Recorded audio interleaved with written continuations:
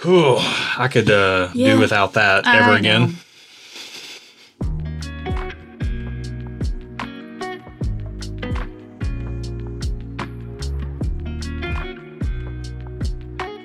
Welcome to the channel, bringing a real-world perspective to the real-world whiskey consumer. I'm Josh. And I'm Erin. And we are back with another Pours Unknown, which is a series of videos we do over here every Monday where we draw a sample at random from our Pours Unknown sample pool, full of a bunch of bourbons and ryes, most of which we've never tasted before, so there's no familiarity with the product, except for a few curveballs in there to keep us on our toes.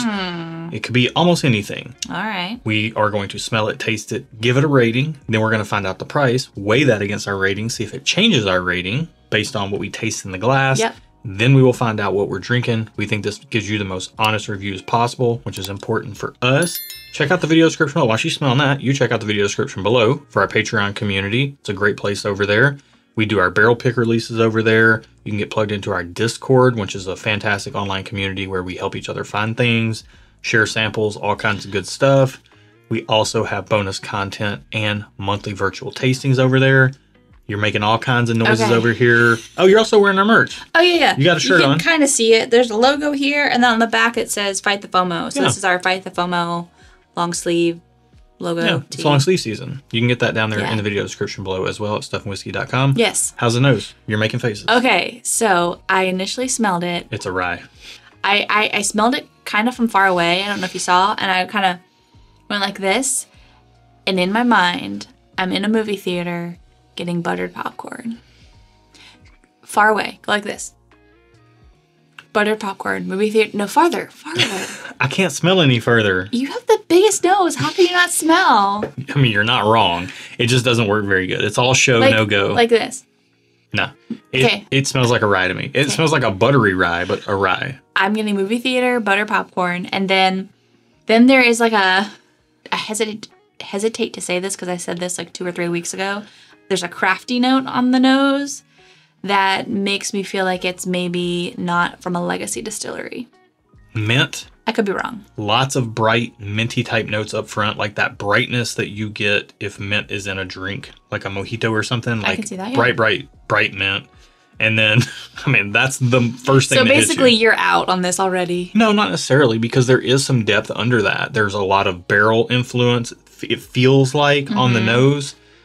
So that it's bringing some depth and some richness from that. It has a kind of like this umami thing going on. Like it's not sweet, but it's also not earthy necessarily. It's got like this, it's hard to describe. It's just like a lot of mint and a lot of this other thing. Shall we taste it? Yeah, let's get into it. So I just got like an international, like a Irish vibe. What the heck is this thing doing in my mouth? Wow, that is crazy weird. Really good. I like it. It reminds me of like an Irish whiskey. It almost it's like smoky. It's almost bordering on like, it's kind of reminding me of like a peated scotch in some ways. There's some sort of international something like Irish or a scotch. I'm going Irish because I'm not getting a Band-Aid vibe like I get from scotch, which I kind of like. I'm not getting far off from that, to be honest with you. I want another sip though. Okay, I kinda like this. Hang on. We need another sip. When you're tasting things totally double blind and you don't know what you're walking into, sometimes you walk into something that is outside of the realm of expectations. Acclamation sip is the first sip. Let's throw that one away. The second sip is where we actually can taste things. Let's get another one. Okay. Yeah. So what I think I smelled as a crafty note is smokiness. It's real smoky. I like this a lot. I like peated scotch, and I do not like this a lot. I do not like this. I would not like this in a car. I would not like this in a bar. All right. I would not like this on a house. I would not like this with a mouse. I do not like this, Sam I Am. You do not like this whiskey jam? No, I do not. Okay. Yeah, this is weird.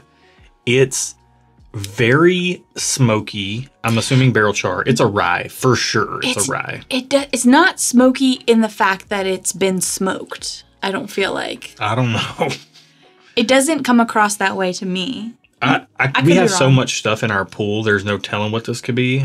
We long since forget. We got so many things. They're always rotating. It's hard to keep up with things. We don't try to keep up. We try to forget. I think this is like finished in something weird, international, and or some sort of single malt product. Man, I'm gonna take another sip and I get a rating, and I got one. I'm gonna get some notes too. Okay. Okay. I have a rating. All right, go ahead. So I'm giving it thumbs up. This is not everyone's cup. This is not everyone's cup of tea, obviously, and that's fine. This is my rating. Yeah. Aaron's rating. Aaron likes this. Aaron's giving it a thumbs up. Aaron would like to own a bottle of this if it's not too expensive. Yeah, this is heavy malted barley and smoke, and not in a good way. Like if I want this flavor, and to me, if I want this flavor profile, I'm just gonna go for a peated single malt scotch. I don't want this. But maybe this is something similar to that. We don't know what this is. Right, but I'm telling you, this is similar to that, but it's not good for me.